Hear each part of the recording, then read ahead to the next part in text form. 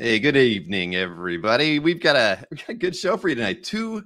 We've got back-to-back artist shows. We did Joe Staten yesterday, and tonight we've got George Pratt, who is a favorite of mine and a favorite of my co-interviewer. Tonight we've got you've got the pleasure of not just having myself, but the amazing Khosrow Ghanbari is going to join me. He's already on camera. He doesn't know it yet, but welcome, Khosrow. I appreciate it. Khosrow lined this up for us tonight. He and George have known each other for quite some time, and so that's how we've managed to get this interview here for you this evening. Yeah, and George started things off with a bang by sending me 700 images for the interview tonight. Well, George is in the green room, so here's your chance to complain to him about sending you 700. Oh, I have. He's over here. Yeah. Good. Hey, George, how are you tonight? Hey, thank you. Good. Well, it's very nice to have you here with us. We got to see, we got to meet each other at the Frazetta Museum a couple months ago when you had your gallery show there with James. That was a lot of fun. Yeah, well, except James was there, but yeah. Yeah. Yeah. James is probably not in the chat tonight, so he won't take offense at that. Yeah. We just got back from the Brandywine, James and I and Michael Marsicano. That was fun. Never been. It's a great trip. Well, if you go to IllexCon, it shouldn't be too far away, right? I don't know. I don't know where that is in relation. I think it's pretty close. IllexCon's where, Bill? Where in Pennsylvania? You know, I always want to say Allentown, but I don't think it's Allentown. It's like, is it Reading? Reading. Thank you. It was in Allentown, and now it's in Reading. Yeah. But yeah, no, it's not too far from there. But yeah, I've never made it. I never went to the Frazetta Museum. All the times I was driving past there when I used to live in Northeast Ohio, George. So I'd go to IX and never made a point of getting over there. So I'll continue to kick myself for that. I assume you've been to the Frazetta Museum in Pennsylvania, but it was closed. It was a Far Side cartoon. Yeah. So Khosrow, why don't you help us get this thing started to take us on this deep dive down George Pratt's career? Because I know that, like you said, you had 700 images to peruse before we got here. And the thing is, everybody, I just have to let you know, we're going to have George back, because George is as far as an art collection. I got to see some of the images from his art collection. It's amazing, but I don't think we're going to get the opportunity to talk too much about that tonight, George. But maybe occasionally. But boy, you've got one hell of an art collector. That's all I have to say.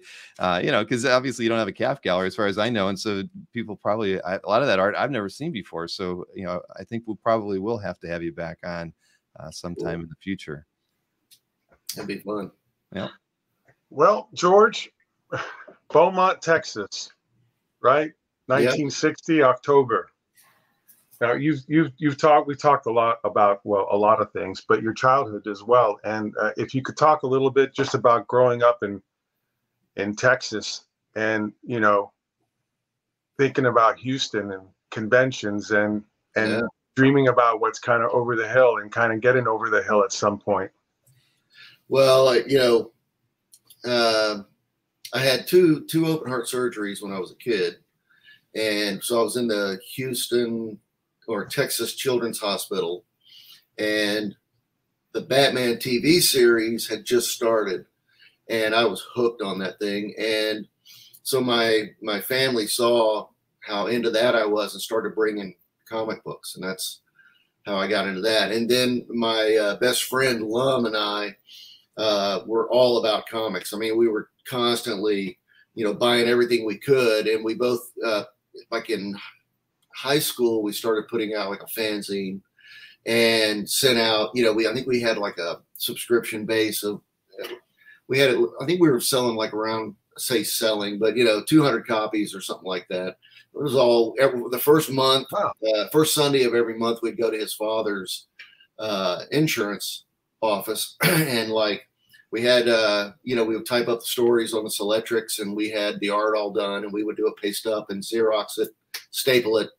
And it was like some of the best times ever, and a lot of you know, slumber parties where we made movies. We were Super 8 junkies, and you know, just drew and read comics and just ate it all up, you know. And yeah, then you'd go to Houston Con, and it was always a Star Trek comic book con. And but man, everybody, it was the first time I ever got to meet, like, you know, the real professionals doing those things. So it was like George Perez, Gil Kane, Frank Brunner. But I was like totally, at that time too, we were freaks about, you know, Neil Adams, Bernie Wrightson, Kaluta, those guys, and wanting to just you know, just wanting to grab everything we could of all that material, you know. Now, Bill, this might annoy people, but I think you have control of this huge amount of images that we have, right? I do. Yeah, and I know that, you know, we got the first one, I think, is Action Lad, the Star Spangled. Did this have a subscriber base of 200 people? No, this was Lum and I goofing around, wanting to start, you know, and yeah, no, it was just us. I think we were like 13 or 14 years old, and looking at Neil Adams, you know, Superman, and messing around with. So actually, this is even earlier than I thought. This is 73-ish. Yeah. Yeah. Wow. All right. Yeah, and hand colored. And then I was lucky. I had a cousin, Jake, who from my dad's brother, and he was like the wild child, you know, and like was he would give me all his underground comics. And he introduced me to Creepy and Eerie and Doc Savage and the Frazetta Conan books and all that stuff. So Zap comics, like he was giving me his old Zap comics and all that stuff, you know. And my parents had no clue that I was reading this stuff, but I loved it. You know? Were you actually unhappy with the first version of this, so you redrew it and then hand colored it? Yeah. It's tough when you're your own editor. Oh man! Oh, that's great. Well, that one in Lum, I guess he definitely did the color, and he may have done the inking on that one. I'm not sure. Oh, nice. That's right. And I think there's the next one, Bill. I think you kind of moved on to. I've seen a lot of this, obviously, yeah. and we're working on something that we'll talk about later, but. I've seen a lot of this, George, but I wasn't actually sure about this one because I don't know if you're lifting from somebody here or it's kind of based on what, but then you did something with Lum here with Batman. This is like early George Pratt Batman. Yeah, no, I think it's if I'm looking at it now, it looks like a John Byrne something. And that's how I learned how to draw, was basically copying my art heroes, you know, like, and I was using a brush and dip pens and trying to figure it out, you know. But yeah, I didn't trace anything. I could look at it and copy it. And that's how I learned how to draw, you know. And when I got to art school, I was petrified because I didn't really know how to draw, you know. And so, but I had looked, you know, I had really good taste. I was into, like, you know, the studio guys and Craig Russell and Neil Adams and, you know, all these people, Byrne. I was a big Byrne fan. And, you know, when I got into the life drawing class the first day, I knew what I was looking for, but it was scary, you know. we need a dramatic reading, Bill, of this page, especially yes, the editor. The editor's note is wow. Talk about ending a page one entry here. The dramatic events depicted in this story before the origin of Robin. There you go. The next image, Bill, please. I think that's you and Lum. Yep. Back in the day. Yeah. Rest his soul. And if you will, Bill, I'm sorry, we're gonna figure out a better way to go. Maybe I'll just say I'll do an Albert Moydock next. Yes. Next. So fanzines. Yeah. Yeah. So we were Xeroxing these. And yeah, we didn't know there was an Infinity fanzine already out there, except that I met Kenneth Smith at a Houston con and struck up a sort of a limited sort of letter writing pen pal thing a little bit. And he said, oh, you know, there's already an Infinity. Why don't you guys, you know, change your name to, I think we were calling ourselves Prototype Publishing. And but we were like, hell no, we're keeping Infinity. So we just kept doing it. But it was such a, you know, it was a garage deal, you know. You can show two more. The next one, there's a couple more that, yeah, there you go. One on the left. Well, these two, well, the one on the left was one of the few things where we actually took it and had it printed, that cover, you know. You paid money out of your pocket for that then. Yeah. Man, but it was like we were so excited. We're like, oh my God, it's a real print, you know. Molly Pratt says hello from Texas. Hey, Molly. And I'm sorry, the next one here. Now this is a little bit more kind of typical of the sort of, you know, preschool, going to art school, you learning how to draw stuff. I mean, you did a lot of these sequential stories. Yeah, I did this one. This particular story, I wrote and drew, and again, you know, it's all rips, right?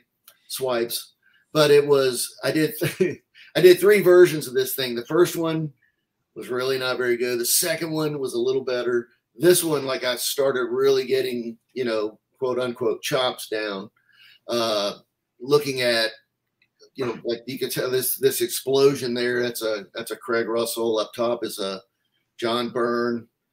There's Neil Adam. I mean, everybody's in there, you know. But I was getting my inking down. I had a Leroy lettering kit, so I did the lettering like the old EC books, and was really getting, you know, a better handle on the brush and the dip pen. And storytelling, big time. Yeah, and even in that second page there, the third panel, using rapidographs, a la, you know, Terry Austin. I love the Byrne Austin stuff. Yeah, join the club. Yeah. Yeah. So at the time, you know, I was reading all that. I was a big Marshall Rogers Batman fan. Man, I was reading everything, you know. The Killraven series was really high on my list. Star-Lord, that first, you know, black and white, all that stuff. So that stuff are we up to about 77? Something like 78? Yeah, 76, 77. Yeah. And I'm sorry, Bill, next. And then I remember I saw this one and I was like, wow, this is me looking at Kubert. Me swiping Greg Irons. Okay. So again, I was getting all my cousin's underground books, and man, and it was funny on my online class. So yeah, this is 77. On my online class yesterday, I was talking up his work. Greg Irons died way too young, and the work is just phenomenal, you know. But you wrote this, George. Yeah. You're writing, and obviously you're selecting the panel layouts. You're going through stacks of comics and from memory, and taking some P. Craig and Neil and John and so on, and placing them, and then.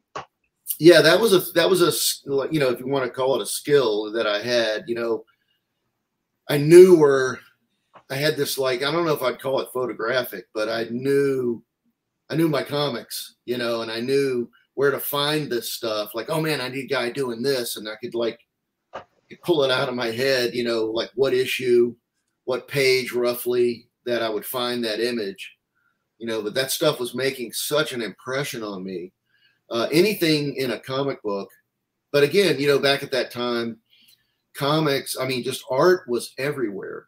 It was on the cover of all the books. It's on the covers of magazines. You know, comics were the tip of the iceberg, you know, and I was just infatuated with anything in print, you know, and I got that bug, you know, really from my dad too, who was a big, like, voracious reader, and you know, he had subscriptions to, you know, New Yorker, Scientific American, Time, Life, Look, you know, everything, you know, and so surrounded by, and then he was also, you know, his medical journals, he had his, you know, science, he was totally into science, and he also read, you know, the same kind of trash I picked up from my dad, which is John D. MacDonald, and those covers by McGinnis, you know, and Rex Stout, all that stuff was just like, I was like an addict, you know. Was your father a GP or a pediatrician? He was a GP, yeah? GP, yeah. Yeah. And, you know, and I was really lucky. My parents were real supportive of all this stuff, you know, except when my grades got bad, then my dad would really, really lose it and talk about burning all my GD comics, you know, and all that. I would like freak out, you know. So, but I mean, at some point, I mean, they knew that you had the bug and that it was voracious. You had complete recall. You couldn't get enough. You're kind of the same way now. yeah. And yeah, anyone who knows you knows that. But there was going to be a decision about going to school, and that's usually where the parents usually draw a line there. Like, you know, as an immigrant, it's like you're going to go get a PhD or an MD PhD. You're not going to do anything else, right? Yeah. So you had, you know, the art school idea.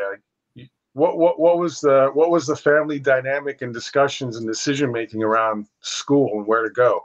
Well, I was, you know, I was really into art. I really wanted to do it, but you know, it's one of those things too where you don't know if you can really do it. Like, is that a real job? You know, I mean, and again, I was incredibly fortunate, you know, that my father and mother wanted to pay for my education. And that was a major, you know, obviously a major step up for me. And I went to 1 year of university at Southwestern University in Georgetown, Texas.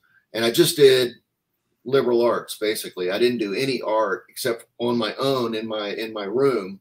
And my roommate at the time, Ferris Rookstool, he wanted to be a medical illustrator. And he eventually left school, but he became an FBI agent.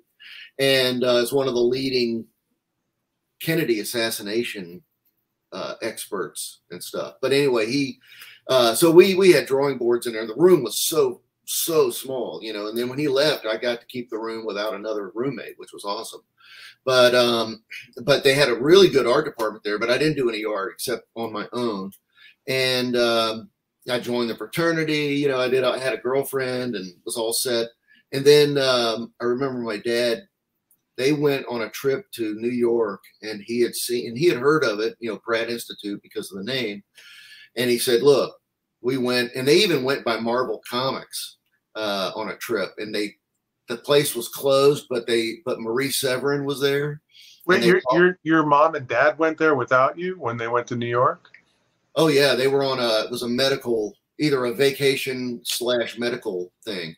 Okay. And they came back and they're like, oh, you know, we talked to this lady, Marie Severin, and she, so I wrote her a note, and she sent me all this stuff. You know, it was like Xeroxes of Mike Severin. She had Xeroxes for people to ink back then. Yeah. To look at their pencils. Yeah. Look at their pencils and all that. And so I sent her a portfolio, and she gave me like sort of a critique, you know, but my dad was like, look, you know, he really wanted me to go to film school. And he said, look, I really want to help you with college. And he said, you go to Southern Cal, study film, or go to Pratt, you know? And I was like, well, I don't know, you know, I've got a girlfriend. I'm in the frat, you know. He's like, look, he goes, you do, that's fine if that's what you want. He goes, but you know, you've done this your entire life, and here it is. If you are serious about this, here it is. But that's up to you. And I was like, yeah, I better do this. And but I, you know, man, I was lazy, and I had my uncle Joe, my dad's brother, and my cousin Jake, the wild child who gave me all the comics. They came to visit, and you know, Pratt needed to do a test. And so I was like kind of putting it off, and I did some things, and they were like, you need to finish this now. And they sat there and forced me to finish all that stuff and get it out. And I got accepted. So yeah. So, Bill, I'm sorry. If we go to the school folder, I think it starts with a photo. Was it the next one? Yeah. Well, yeah, we didn't see that one. That was sort of a BWS pre-Raphaelite thing. But there you go. That was me inking like Barry Windsor Smith, but it was a Craig Russell Killraven. Right, Killraven. Yeah. And this is we were in school, and that's me with on the left with Dan Green, Jeff Jones, and Bernie Wrightson out landscape painting on the New York Reservoir. And who you don't see is Alan Spiegel, Kent Williams, and Jay Muth. Right. We were all there, and it was like you know, we went to see Jeff at the New York Comic-Con, and I think it was at the Roosevelt Hotel, and Jeff was like God to us, you know, all those studio guys. And we heard he was going to be there, so we went and showed Jeff a couple of pieces of our stuff. And first thing he was like, "Oh man, you know," I showed him a Solomon Kane that I'd done from one of his drawings. And he's like, "Oh, I've never seen this in oil before. This is cool, you know, and how'd you get this color, this background color and whatever?" And then he was with Carol Zaloom, and he said, "Man, you guys should come up and go landscape painting with us, with me." And we were like, "Oh my God," that's like getting asked to go paint with Rembrandt to us, you know? And so you know, well, on that first day too, I had some watercolors with me and stuff. And Jeff had, you know, all that beautiful stuff laid out. And I was like, you know, "Hey, would you be up for a swap?" Yeah. And he said, "Yeah, you know, pick something out." And I was like, "Oh my God." So I got this really cool, we swapped watercolors, and then we wasted, you know, no time getting up there to go visit, to get, you know, and before that though, Roy Krinkle had passed away, and we were at another con, and Bernie Wrightson showed up, and he was there for the funeral, but he sort of popped into the con, and we were like, "Oh my God, that's Bernie Wrightson." So went up and introduced ourselves, and told him that, you know, Jeff had invited us to come up and paint. And he said, "Oh man," he goes, "Well, you know, when y'all get up there, have Jeff call me, you know." And he goes, and yeah, that'd be fun. And so yeah, we got there, and he called Bernie, and Bernie brought over. And this is like what's so crazy to me, because I don't know when they released the you know, the what is it, the stand illustrations that he had done, but he had all that with him, and he brought it and showed it to us, and we were like, you know, getting our minds blown. And yeah, and then going out and painting was like awesome. And Jeff was living in a trailer at the bottom of a mountain in front of a river, and sharing it with Jay Muth at the time, and was working on the paintings for the Carl Edward Wagner Kane book of Kane. And so that was like, man, to see those things taking shape, you know. And then, you know, we woke up at the crack of dawn, and we're in Kent's car, I think, or mine or Kent's, I don't remember. And Bernie was telling ghost stories. Yeah. And it was like going down that mountain, and it was perfect Bernie weather, right? It was like this misty, dark, sun wasn't up yet, and there was mist creeping over the road. And Bernie was telling all these wild horror stories, you know, ghost stories that he witnessed, the stuff he actually saw. And it was perfect, you know. So that was just like, you know, we were in heaven, you know. For school, you went in, I thought you went in maybe even a fine art before illustration. Is that right?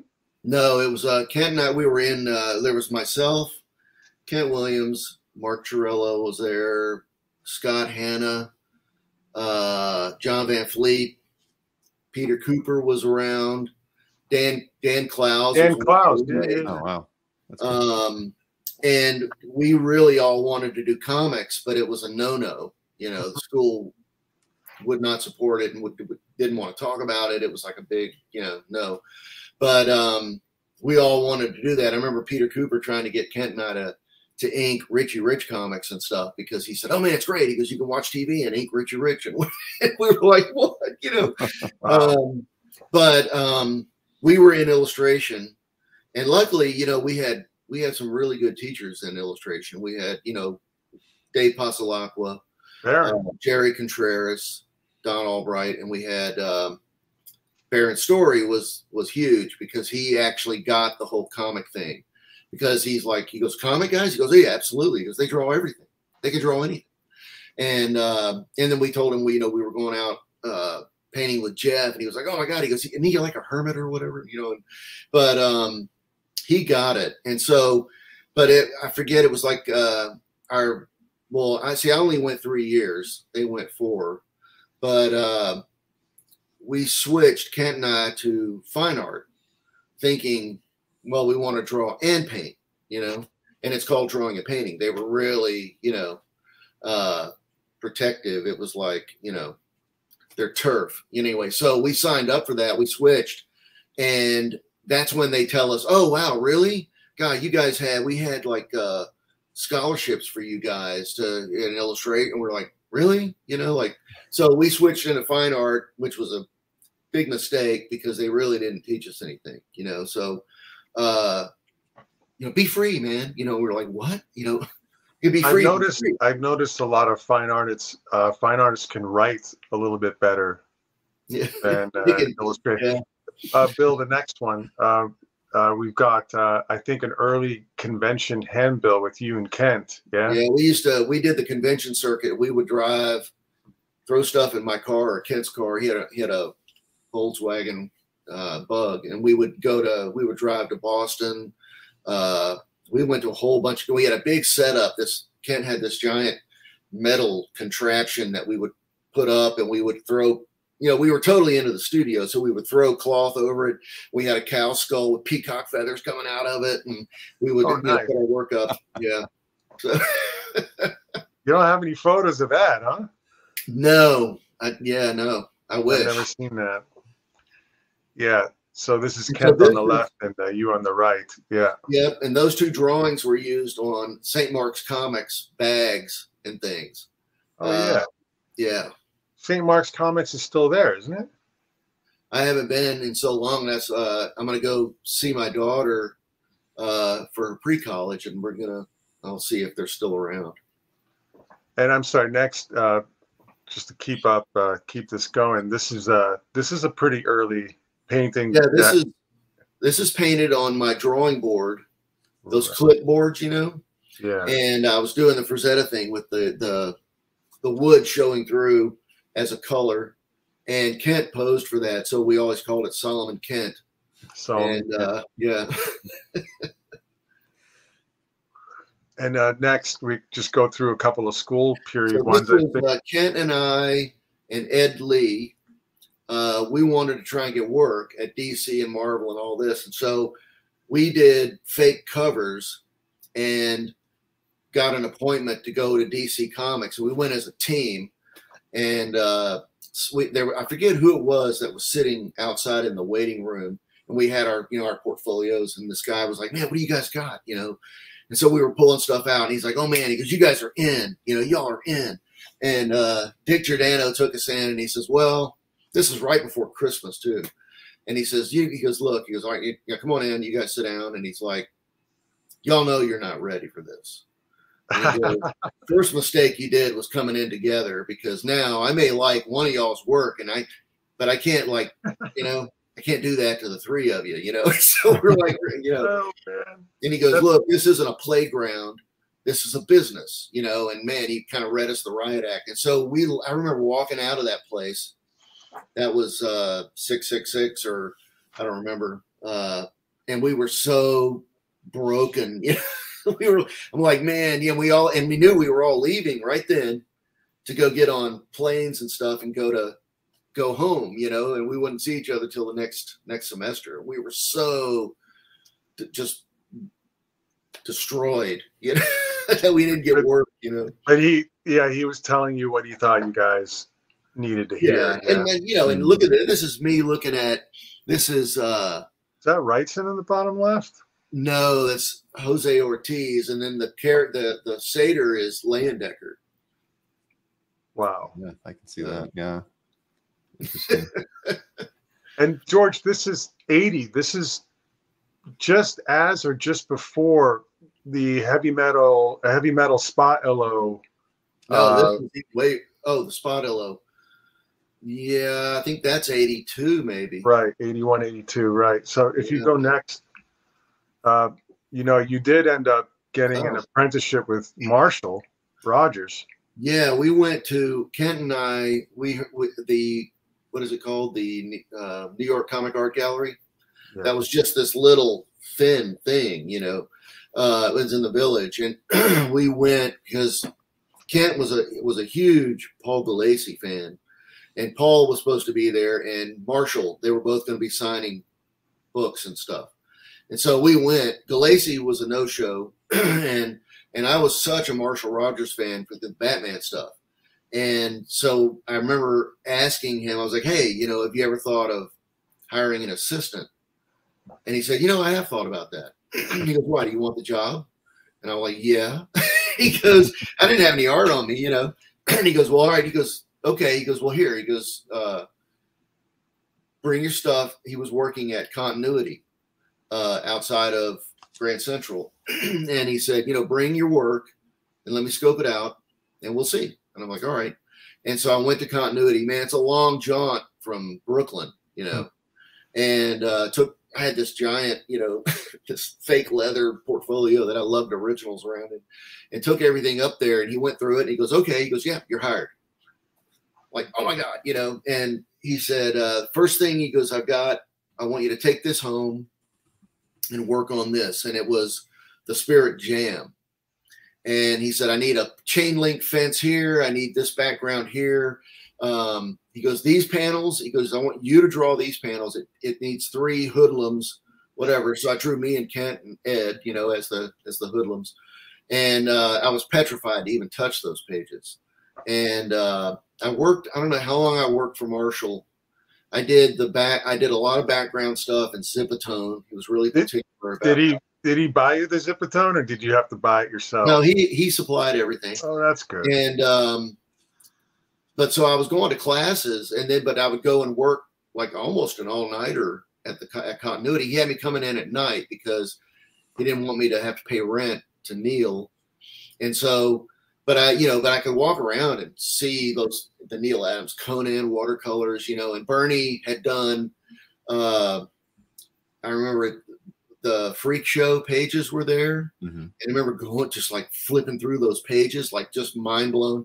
And, but you know, there was Neil's, picture morgue. And so he would say, I need a 1970, whatever car, and a chain link fence, blah, blah, blah. And I would have to go to the morgue and pull out those files and project them and trace all that stuff down and ink all the stuff Marshall didn't want to have to do, you know? So I worked on the Coyote series, and Marshall was getting ready to do Madame Xanadu or something. And so he said, hey, he goes, here, he goes, take these. He had a bookcase that was built above his drawing table around the little room, and it was full of architectural books. And he said, take some of these home. They were Paris rooftop books. Nice. And he goes, I want you to do a whole page of Paris rooftops. And so I did that. And man, I was like trying to impress Marshall. I was plotting all the points, you know, I had string, you know, I was trying to really blow his mind. And I took it to him and he goes, okay. He was looking at it. He goes, wow. He goes, so you plotted all this, right? And I'm like, yeah. And he goes, okay. He goes, look, he goes, you know, that's really great if we lived on a perfectly flat world. He goes, you know, he goes, but we don't. He goes, buildings are like people. They have gestures, they settle, they move, they shift. He goes, so I want you to go home and do it again, but I just want you to eyeball it. And man, it was like such a great lesson. And it was like that version was so much better than I don't even have the first one anymore, which wish I kept it. But anyway, this is a piece he did. We we did a comic magazine while we were in school called Dark Storm, and Marshall contributed this and had me ink up.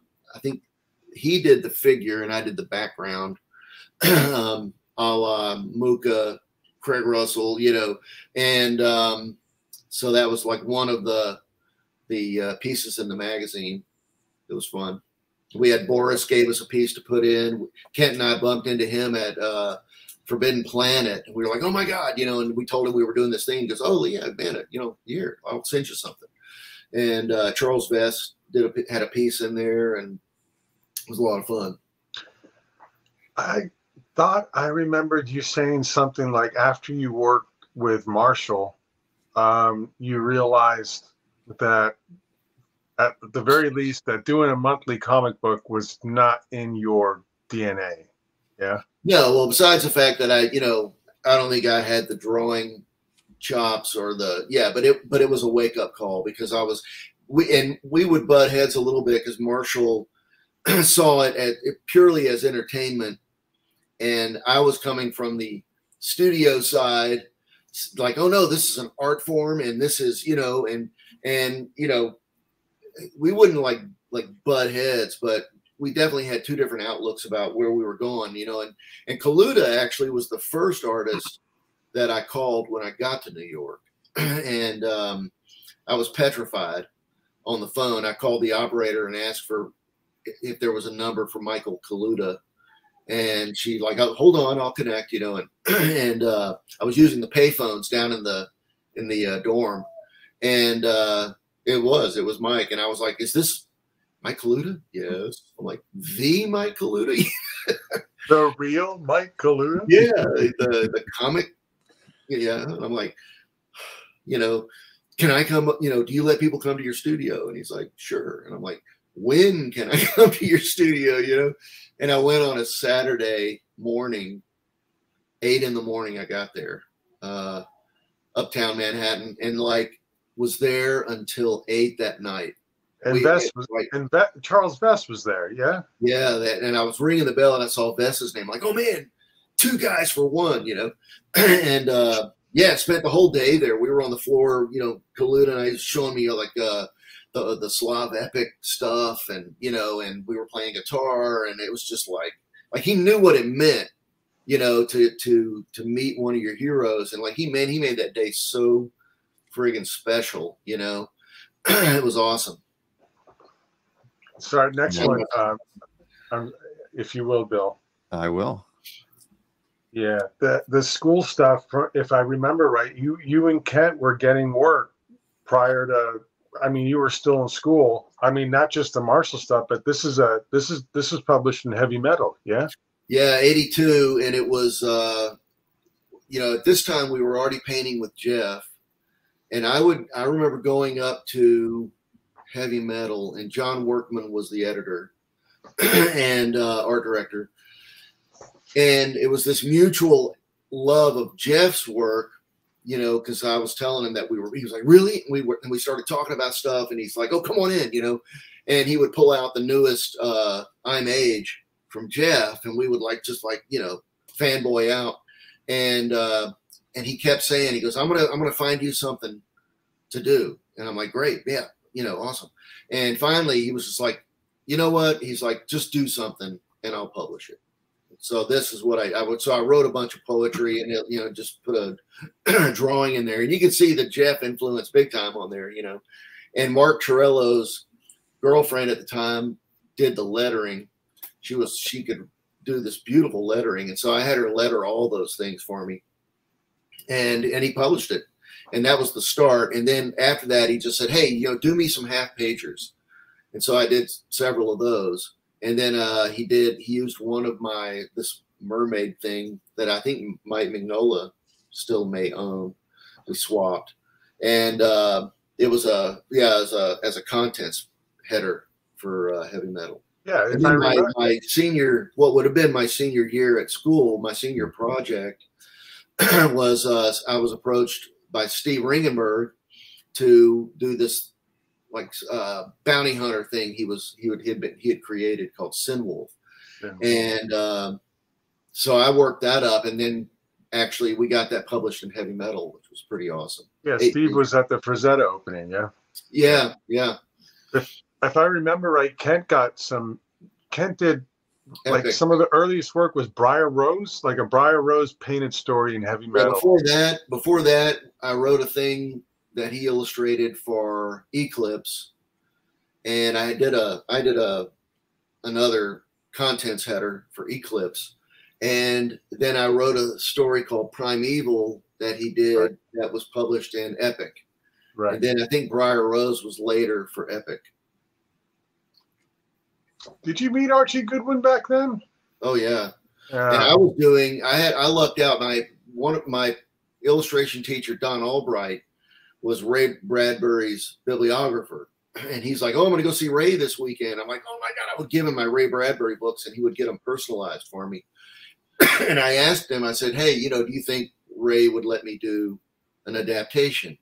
And he goes, I'll ask him. And he goes, but I bet he will. And so I started illustrating The Wish, and Kent posed, and my foreman space teacher, composition teacher posed, and I got really far on it. And Kent was doing the lettering for me. He was way better at that than I was. And I took it in to show Archie, and he said, man, he goes, I really like your drawing style and all this. He goes, but it's just too many headshots. And which was another great storytelling lesson. But so it took the wind out of my sails, and I just stopped. I was like, all right, screw it, I'm not going to do it. But I didn't send y'all any of those images, I don't think, but I have. Oh, you did. No, you did. Yeah, you did. It was in the 700. No, that was in the 632 that were left behind. All right. I was doing big pages back then. I was using watercolor paper, arches. Yeah. Well, I guess we'll speed up the timeline a little bit. I know that after you left school, you stayed in New York, and you were doing a lot of oil painting, and I think you were exploring the gallery scene simultaneously. Well, the gallery thing was a total luck out. Next one. I did a lot of watercolor, and I was painting, and I went to a show at Grand Central Art Gallery of Milt Kobayashi's work, and I was a big fan, and I was a big Skip Lipke fan, and I went to that show, and it blew me away. I just loved his work. And so I remember again going home and calling the operator and seeing if there was a number for Milt Kobayashi, and she connected me, and I just started talking and stuff, and told him that we'd been out painting with Jeff. He said, no way, and he was a big Frazetta fan, and he's like, oh man, you gotta come visit. I'm like, all right, cool. So I got all my paintings in that pleather thing, and like went, and when I got there, I was like blown away again, because I lucked out again, because it was he and Skip Lipke shared a studio. So I got both of those guys that day. And so I was picking their brain, like, man, how did you guys get into galleries, and, and all this and all that. And they were like, oh man, it's a real pain. You got to like take all these slides. You got to send them off to all the different galleries. You got to wait for how long. And, and I was like, I really can't afford to shoot a bunch of slides, And they said, well, let's see what you got, and they went through it, and they're like, they should carry your stuff. Go to Grand Central and tell them we said they should carry your stuff. And I was like, really? And they're like, yeah. So I went totally unannounced. And like the secretary was like, because I had my big portfolio, and I said, yeah, Milt Kobayashi and Skip Lipke said I should bring my work here and talk to Bill Cox, who was the art director there. Yep, different one. And, so she goes, well, he's on a call right now, but go to hang out, whatever. And so I'm wandering around looking at I forget who all was there. There was still Milt work, and I don't remember all the people there. But Bill Cox came out and goes, hey, he goes, give me 20 minutes, whatever. And then so he came out, and he finally, after his call, he took me into his office and took my paintings out and put them on the thing and hit them with those nice warm lights they would have. And he goes, yeah. we'll carry your work.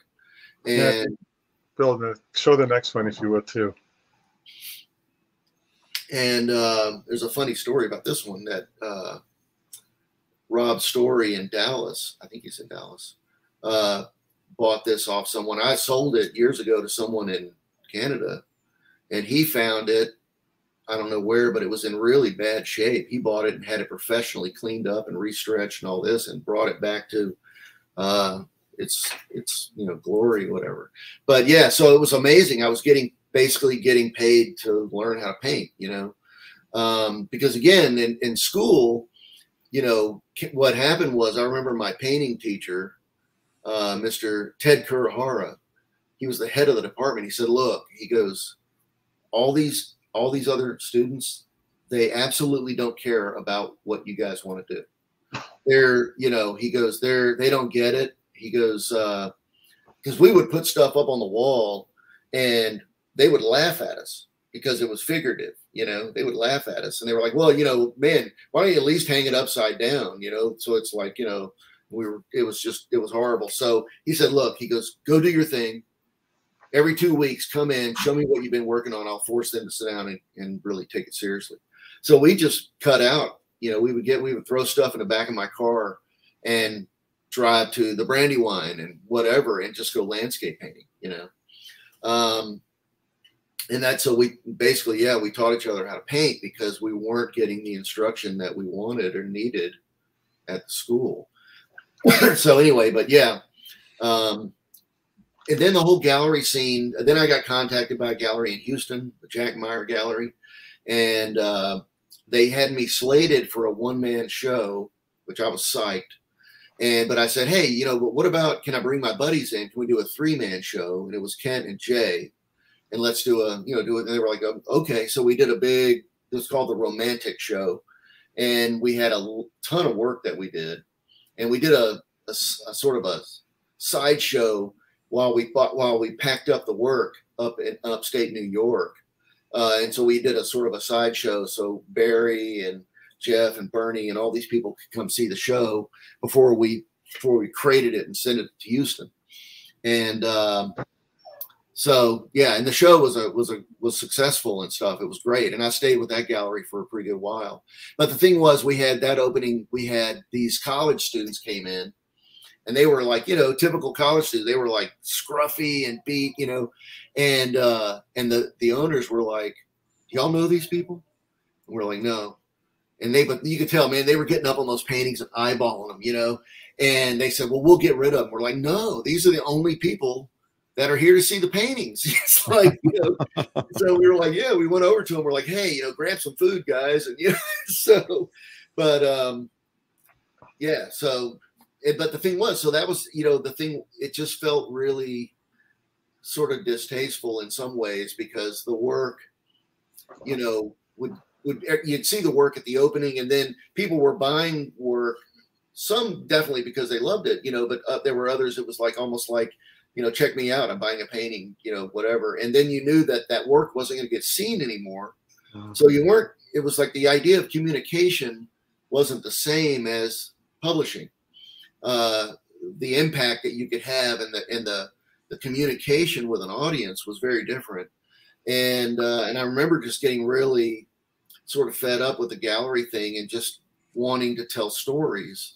And so that's when I shifted and started really working on like Enemy Ace and stuff like that, and then Jay was having me come up and work on Moonshadow to meet the deadlines. And, had I stayed in galleries. Well, you showed me a lot of those slides, like the physical 3x4s and all the shots you had made. You have a stack of them, that old little box from back in New York days. And that's just what I was lucky enough to get shot, because getting a transparency costs money. A lot. A lot. But I remember thinking you were creating very, very, very pretty images. They were, they were evocative. They elicited a lot, but they were very soft and ethereal and pretty. And I know you have Jeff maybe a little bit on your shoulder looking at what you were painting whenever you painted, right? And but it sounds like the experience with the galleries basically gave you greater focus and conviction on, to me, what you've always been, which is a storyteller. Yeah, we can go right into Enemy Ace now. I wonder what watercolor they have. Yeah, well, Major, if you want to let us know which watercolor piece you picked up from that show, message it in the chat. We'll show it. Yeah, that was from the Romantic show? I think that's the one that they were talking about. Yeah. Wow. We're all curious. But yeah, here's the Enemy Ace images you mentioned. Yeah, so Ace, it was a thing that I was messing with for, man, years, really, just for myself. You know, the first work that I really got out of school was I heard that they were going to do, now I can't remember the name of the publishing company, but it was Tony Despodo was going to do Creepy and Eerie again.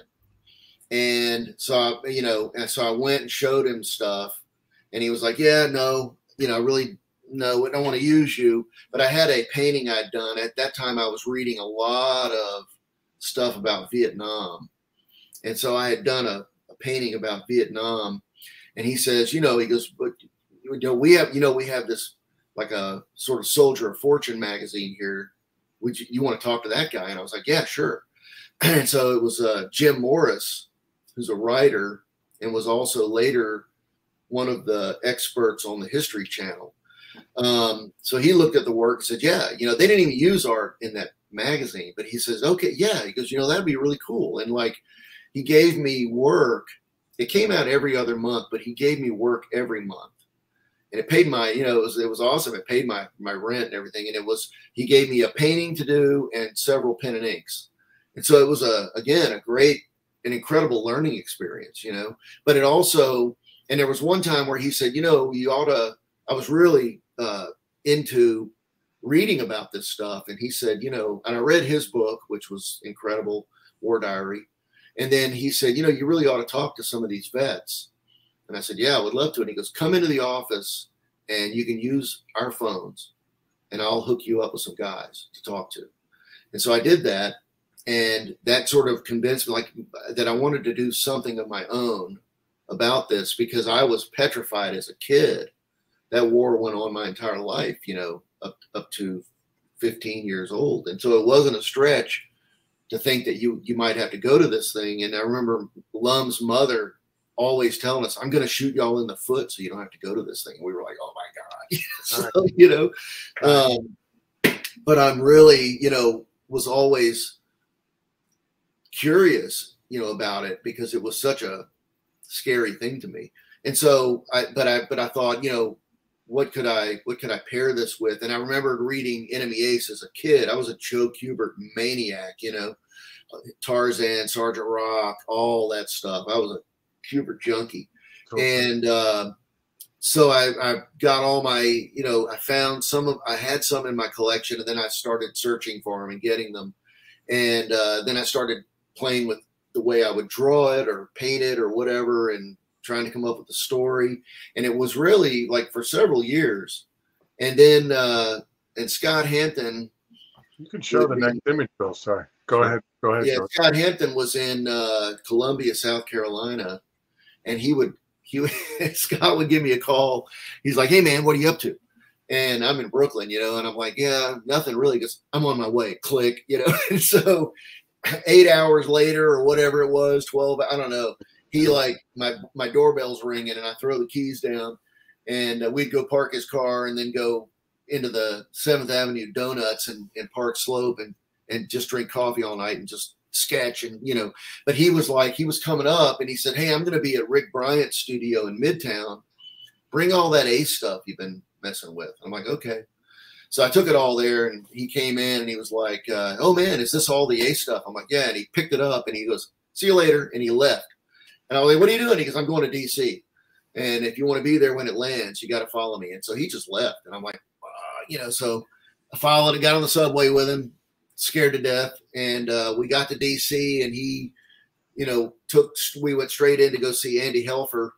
And he says, Andy, you got to look at this. Boom. And he lays it out. And Andy was like, yeah, we want to publish this. Like that? Really? Like that. Yeah. A painted book, a painted standalone book. And And then you said yes and committed the next like 12 months of your life to 3 years. It's 3 years. Well, and the thing was, I told him, I said, look, I'm not going to start doing final stuff until I get a contract.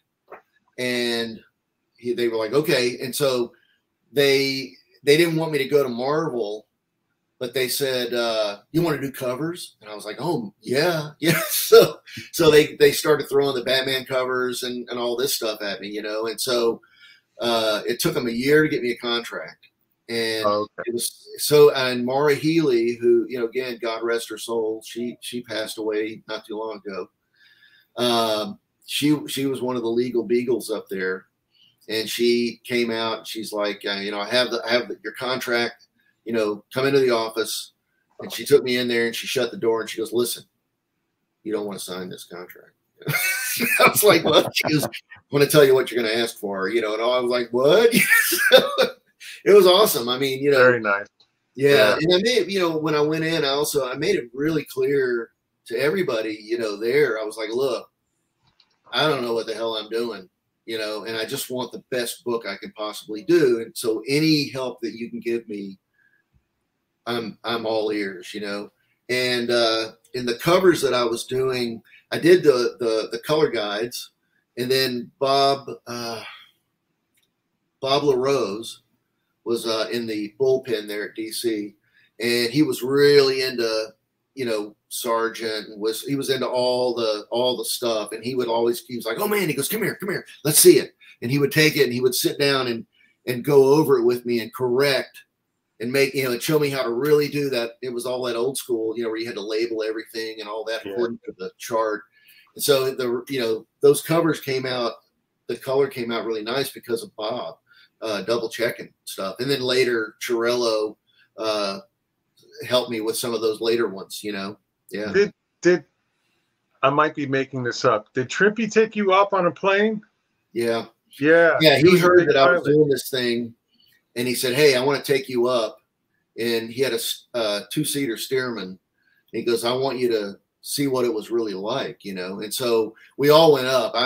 Jay Muth went up, Kent and I. And it was we were in the front seat, each person. It was a solo. It was two, him and one person, and it was scary. It was he's doing dives and all this stuff, and you hear it in the movies that and that's those guy wires vibrating. It really sounds like that. It's creepy. Okay. But and I had my 35 millimeter. I'm like shooting, and I'm like dropping film. I'm like, trying to get as many shots in as I could while we're flying. It was awesome. It gave me a real good sense of how that worked, That's incredible. I mean, I did not know Trimpy was a pilot. That's great. He was a pilot in Vietnam. I think Bob, he took Leighton up all the time. Yeah, Bob told me the same thing. He'd go up with Trimpy. I'm like, where was his plane? Did he own a plane? Like, you can't hide a plane in anywhere near New York City. It was up in the Catskills near Woodstock, and through the mountains. It was awesome. And then also I was visiting the Rhinebeck Aerodrome and at Cole Palin's Flying Circus, and I got to go and climb on top of those and sit in the cockpits of those planes, and take pictures and stuff. It was like, and again, it really was a labor of love. I was so into everything about it. So the art took 3 years, and then the writing, Scott Hampton helped me saw a good bit on the writing too. And we would sit down, and I had a tape recorder, and we would actually just talk stuff, dialogue, and record it, and then sift it, So but it would never. I don't think it probably wouldn't have happened if it wasn't for Scott Hampton. Wow, I didn't know that. That's great. Yeah. Let's not give that guy any credit. Let's move on. Hey, well, before we do, the Major Swivet mentioned the title of the piece that he got from that show. It was Cat Stevens. You own that one? Well, Is it? It's The Girl's Back. Wow, that's cool. I thought that, I thought someone else had bought that, and they said they had a flood and they lost whatever it was. But I think I know. That's one of my favorite watercolors. Well, that's fantastic. Well, congrats, Major, if you're the owner of that one. So even back then, George, Cat Stevens track names for Oh, yeah. watercolors. Bitter Well, Blue is a great song. yeah, I did that painting, and that's I did the painting into white, where I was trying to get my blind narcissus on, you know, and it was one of those turning point pieces, you know, that really flipped where everything started to sort of make sense. And I remember being at a convention, and I had that piece up. Had never met Barry at that time, and he came up and he said, "Yeah," he goes, "You know, man, you're really, you know, going for blind narcissus." And I was like, "Yeah, absolutely," you know. And he goes, "Yeah, and you know that title is from a Cat Stevens song." I'm like, "Yeah, like Devil's Lake." And he goes, "Yeah," and we hit it off, you know. So, Right. yeah, Right. and Yeah. later I took a print of that when I graduated art school. My parents, we all went to London, Yeah. and I tried to. They wanted to go shopping and all this kind of. I was like, I'm out of here. So I had my oils with me and stuff, and I went landscape painting. But I tried to hunt Cat Stevens down, and I think it was his brother that I ended up talking to, Right. and he gave me the address of his office, Cat's office. So I went there, and it was the Muslim ladies, and you know, they had me take my shoes off, and they showed me his office, and I gave him the print. They put it on his desk, but he was in Morocco or something, so I didn't get to meet him. So, but I got close. So we can just for the sake of time here, we're about halfway through. We got like a bunch of, you know, you did a lot of cover work for a while there, DC and Marvel. We got a bunch of covers here, and we always laugh at the DC fans in the chat. So there's a bunch of DC covers here for them too. But Bill, this is a good time as any if you want to talk about George. And the Sunday, that's true. Sunday. Yeah, that's right. Well, Hoarder's Hide mentioned it earlier, you know, which made me think about it, where he said that, George, thank you for your masterpiece. Natsuki found page 1 from issue 1 for my Forever collection, found 6 pages from your Weird War Tales, and hope to cross paths at a con for a handshake and some cigs sometime. And the funny thing about the Weird War Tales was that was at a show in Paris and Belgium. Or no, it was just Paris. And I had told those guys that I didn't want to break that story up. But they did anyway. And I was like, oh. So at least they're in good hands. So 6 pages. She's got 6. Yeah. That's more than I have. But that's cool. Yeah. But what we were going to say was to Hoarder's Hide is, of course, George, you're going to be attending OAX next January. And so Hoarder's Hide, I don't know what part of the country you're in, but in Orlando in 2024, the weekend of the 26th through the 28th, George Pratt is one of our guests at that show. So you would have the perfect opportunity for a handshake and some cigs if you were so inclined to come out. We hope you do. That'd be great. Bring a cigar. Yeah. No, I'm looking for maybe James will show up too, right? He you know, he's in the area. Mr. Martin could hang out as well. If we don't invite him, maybe there's more of a chance he'll show up. Yeah. What about and also, you know, Foster's around.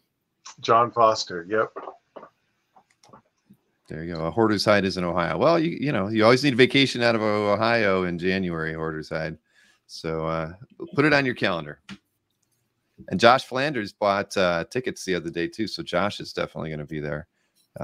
That's looking forward to that. That's going to be an amazing show. Thank you. It'll be mind blowing. We're excited for it. I'll tell you that. And but yeah, it's great to have you there. I mean, I didn't realize you were in the area, which is even better. I mean, sort of in the area, right? I mean, you're teaching at Ringling, of course, which is great. I was down at that campus the summer before last. My daughter took some classes there, and that was her first time away from home, was doing those pre-college courses, but she loved it. So I think she's going to be trying to get into there. I think the year after next. Yeah, I'm excited for her to give it a try. Is she? We talked about it, but I don't remember which. She was in the illustration classes. I think she took 2 illustration classes while she was there. Oh, cool. Yeah. George, they wouldn't let them leave the campus. They like built like 30-foot fences and wouldn't let these kids like off the, like, what was that about? Well, they don't allow, I think when you're there too, you can't have a car as a freshman. Oh, okay. So I don't know what they do with free college. It was for a summer program thing, and I think that they were restricted from what I remember. Really, well, they went off once, I think, but you know, it's heavily supervised. But there were still COVID issues at that point in time too, because it was the summer before last in June, so there were a few other issues for them not being able to get around. I see. But yeah, okay. It's all right. It's okay though. But yeah, John, what's that? It's Florida. There's no COVID in Florida. Yeah. Yeah, so they say. But yeah, no, it's good. OAX is going to be great, and Kazra and I are we're on the phone every day talking about it. Lots of work for that, but it's well worth it. It's going to be a great show, and a lot of announcements in the next few weeks, for sure. Very true. Yeah. So well, we got a bunch of covers. We can. I mean, we don't need to really. If you see something, George, you want to. This, I gotta tell you, I hate saying this kind of stuff. I'm gonna say it anyway. I felt like a little Chaykin, like a little Howard Chaykin feel to this. Well, the thing is that it was around that time, but it was my sketch had Stukas. I really wanted to draw Stukas, and they were like, "No, you got to do Migs now because of the Chaykin, whatever." And I was like, "Oh, okay." So okay. And then, Bill, you can go through it at any pace you like, but yeah, they even let you do painted cover. Yeah, Vertigo. God bless Vertigo. Shooting the reference for that last one was fun because my friend Mike Danza, my girlfriend at the time, her cousin's daughter posed with Mike. Mike had to be in his underwear, and he's like, he's like, "You owe me big time." No, yeah, nice. And I know you did many, at least 3 Conan painted covers as well. Yeah, these are very nice. Doc Savage. I was so psyched to get to do Doc because I was such a fan of fan of the books, but a huge fan of those Bama covers. Yeah. That one you still have. That one has seen. That one's really, really nice. It's paint. They said, your work is really kind of soft, and they said, can you make something a little more rugged? So I glued burlap down and painted on it, and made it really grungy, and it's glued to a big birch board. So yeah, when I was a kid, my dad, he would ask me to go on the rounds with him to the nursing homes, and he would take me to Gibson's department store, and they had this huge paperback rack, and he would let me pick out a Doc Savage book, and I would struggle over which one to get because of the Bama covers, and then I would stay in the car and read while he did rounds. The power of a cover. I picked up many books that way just because I love the cover. This is many times the stories weren't as good as the covers. Yeah, but I was a sucker for a good cover. I still have my complete Doc Savage collection. Mm-hmm. I love those things. Awesome. And again, that was my cousin introduced me to that.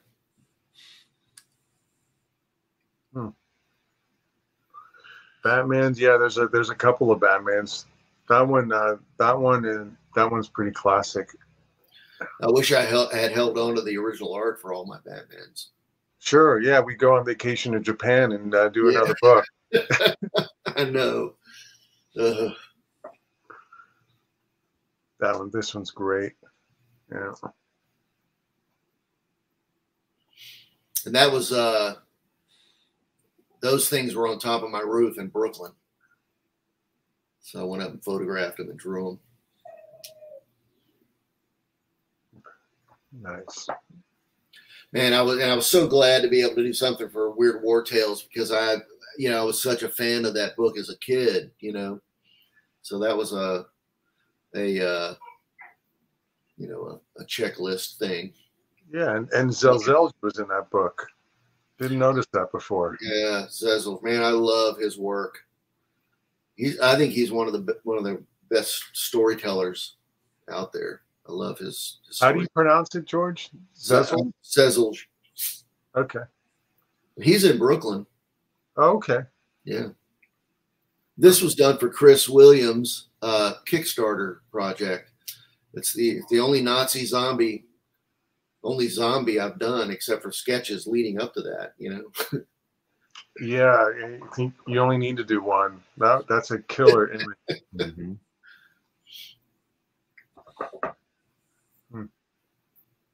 Yeah, that's the paperback cover for that. And we got Nancy Ogami to do the logo. She did the Dracula logo for the Coppola film and stuff. That's an odd one.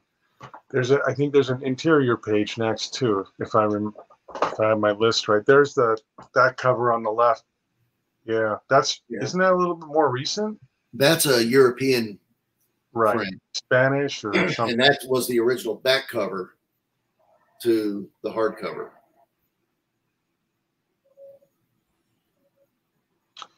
Yeah, I put the image on the right just because I used to own it, and it makes me sad. Are you still on that one? Oh yeah. Oh yeah, I love that. Yeah. And then we got Wolverine. That's Suke. I forget. Is it Brent Ash owns that? He does. Yeah. It's on a full sheet of Strathmore. It's a large piece. Oh, no kidding. Yeah. Oh, so it's larger. The number 3 cover I have is sort of tall and a little bit thinner. It's a very odd shape. Yeah. Yeah. And it's pretty thin paper. The one yours is on, and his is 500 series plate Bristol. I think it was like 3 or 4 or 5 ply. I chose this in the 3 cover because of Brent. Yeah. Well, wink, wink, wink. In case he's watching. Yeah. It's a beautiful cover. Anyway, Thank you. I did that logo too. I did a bunch of Sumi brush letters. You know, here's like 50 N's. Here's 50 E's. You know, and then I took my favorite ones and collaged it together in Photoshop to make the logo. And this is when we met, because I went to San Diego Comic-Con in, I'm going to say 2003. I don't think it was 2002. And you won the Eisner Award for this book, Best Painted Book. Was 2003, right? Yeah, I think so. Yeah. The Eisner's right on your shelf, right behind you that way. Yeah. Yeah, I think it's 2003. And I went to Eater's booth, and I bought my first 2 pieces of comic art. They were from Wolverine Netsuke. Oh, wow. Yeah, and came over and said hi to you, and then we just started listening to blues music on the iPod. Yeah, yeah, I met your brother that day too. Yeah, yeah. He was right next to me. Yeah, he didn't say a word. We just were jibber, jibber, jibber, jibber. Yep. And the fun thing about that series too was Chris Claremont. He lived in my neighborhood in Park Slope, and we bumped into each other on the street. And he said, you know, guess what? He's like, I'm now the editor of all the editors at Marvel. And I'm like, oh, man, you know, awesome. And he says, you know, what are you up to? And at that point, I was working on Batman. And I was not happy with the way things were going. And I sort of vomited all this angst and stuff. And he goes, well, why don't you come work for Marvel? And I was like, you know, I was a DC guy. I read a lot of Marvel books, but I was a DC guy. They had Batman, they had Sergeant Rock, they had Swamp Thing, you know. But I said, well, and I knew that he was really protective of Wolverine. And I said, well, you know, could I do Wolverine? And he said, yeah. And I'm like, and he goes, if you come over there, he goes, we will leave you totally alone. You know, you do your thing. And I'm like, really? He goes, you know, yeah. So I said, well, yeah, I think that was like a Friday or something. And I'd been reading all this Japanese stuff, like Lafcadio Hearn, ghost stories of Japan and stuff like that. And so I said, well, that, you know, can I come in on Monday? He said, sure. So I stayed up and wrote this pitch about, you know, ghost story. Well, it was going to be a ghost story, but then I went to the comic shop that was below me, and I was telling them, like, I was thinking about doing this thing, and I, it was going to be with Mariko, and they were like, well, Mariko's dead. I'm like, what? So they said, oh yeah, they told me the whole thing, and so I was like, that's perfect because she's going to be the ghost, and researchers. Yeah, so it actually worked, and so I went in, and Chris was like, yeah, I said, well, I got another 2 years on Batman, but and so then by this time I moved to North Carolina and had gotten married and, was working on Batman. We had a son, George, and he became the devil child in my Batman book. This is the baby with a devil's tail. But so I was finishing up Batman, and then Chris called and he goes, oh, I got bad news. He had left Marvel or something, and he goes, well, but you're in good hands. He goes, I passed it on to Joe Quesada, and you're good. I'm like, okay. And so then I got a call from Joe, and he said, hey, I want to throw something at you. He goes, would you be up for doing the origin of Wolverine? And I was like, man, yeah. He goes, I think it was, he said, Paul Jenkins is going to write it. And Paul was my editor on my No Man's Land sketchbook. And he's just such a great guy, and who wrote my Weird War Tales piece. And I said, okay. He goes, well, it hasn't been written yet. He goes, and Frank Miller is possibly interested in doing it. And I said, okay, well, can I have Frank's number? And he's like, yeah. And I had met Frank when I went on press for Enemy Ace, because he came on press after me for Elektra, for the graffiti book. And so I helped him proof several signatures of that a little bit. And so I called Frank, and he said, yeah. He goes, well, I'm not interested in this at all. Like, if you want it, you got it. And I was like, score, So I called Joe back. I said, yeah, I'm really interested. And but at this time, I'd finished Batman. I needed to get started, on my book. And he said, no. He goes, you have to pick one or the other one. I said, well, why can't I just start mine, and then when it's ready, do that, and then pick mine back up? He goes, you can't do that. He goes, and I was like, well, I got to have work right now. And so I did my book. So, but, was it Adam Kubert did a great job. So all right. He's here in Florida too. Yeah. He'll be at OAX. Yes, he will. Yeah. There's your cover. Yeah. This also was right at the time that I was doing this cover was when, I started at the Illustration Academy in Virginia with John English and Mark English and Gary Kelly and all those guys.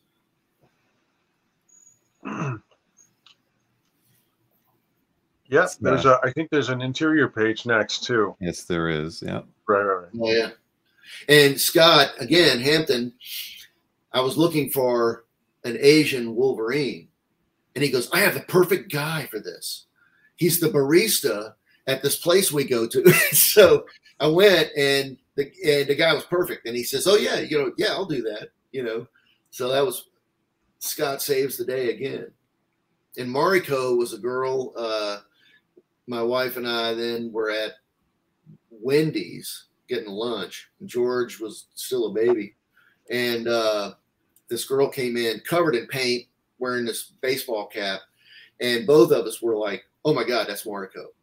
And so I ran outside and had my, stuff written on a thing about my web address and all this. And it was like, hey, and so she goes, well, let me think about it. And she looked at everything, I guess, online, and was like, yeah, I really want to do this.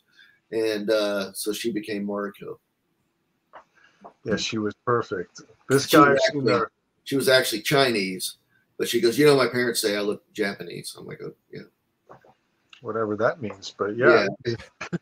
So there's just a couple more, Bill, for this sort of quick romp through.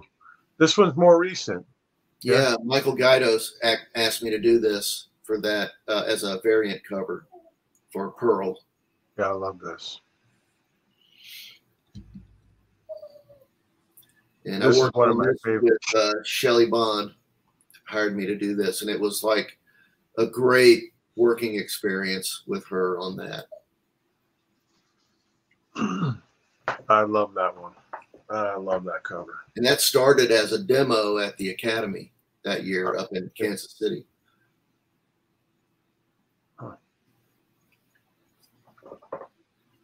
And now we've got just some watercolors. We hadn't really shown any. I think we just got, 5 or 6 watercolors. I mean, you have no idea, guys, what it's like when we go down to George's.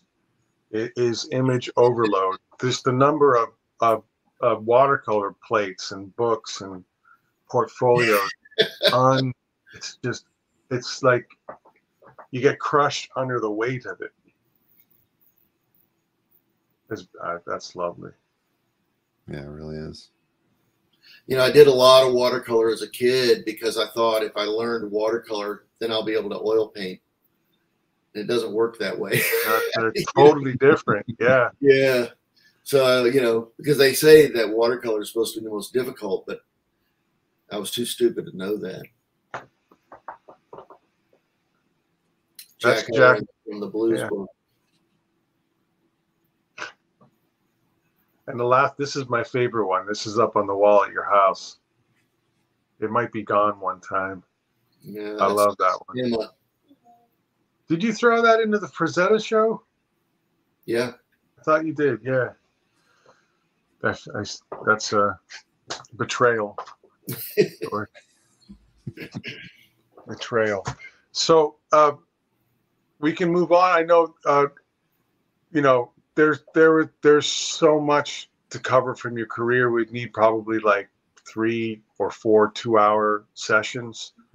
It's insane. The most important thing is that, you know, you've been working for a while, and we've been working together to put some books together, because not a lot of your work has seen the light of day for the last decade, other than some covers, and there's some video game stuff, oddly enough, and some long form interviews. I know that Jeffrey Catherine Jones Spectrum Mag one, that's phenomenal. But as far as your work goes, and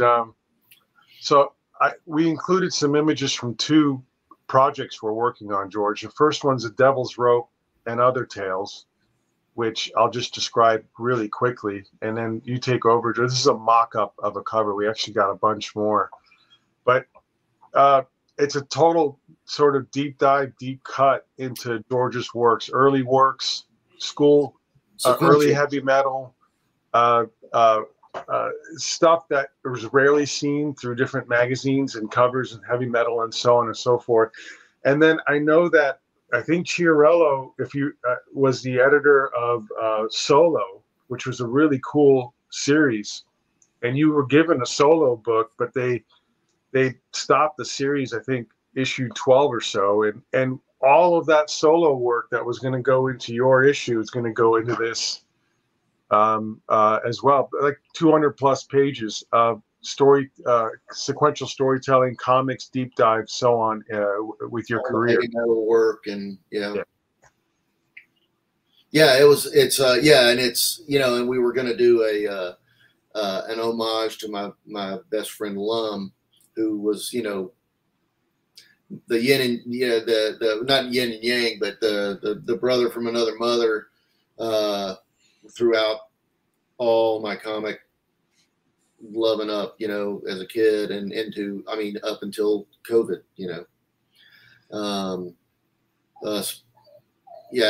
whenever I did stuff like going to Kalutas and meeting Jet, all that, it was always too, immediately on the phone with Lum, like, oh my God, so yeah. And so it's, it's stuff from high school and all that, Action Lad and Fantastic Man and stuff like that. And then all the, hopefully as much as we can get rights to publishing all the old sequential work, short sequential stories.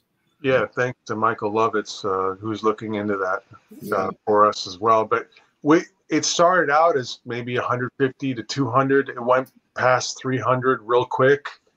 I mean, there's a lot of work. George has written a phenomenal intro to it. It's a chronological flow. Bill Sienkiewicz kind enough to write something for it. And I think we'll Kickstarter it sometime. That'll be our second book. And, you know, people support it. The page count, Bill, you can go to the next image. Sure. There's I think it's entropy. It is early. Entropy, yeah. Wow. It'll just keep getting bigger because, you know, it's all laid out. It's all done, compiled. It's being massaged by my ex, who's an incredible graphic designer. Yeah, for example, I mean, this whole story's in there. Yeah. Yeah, this was going to be a panel album, you know, and I was going to get to use the logo and everything, but.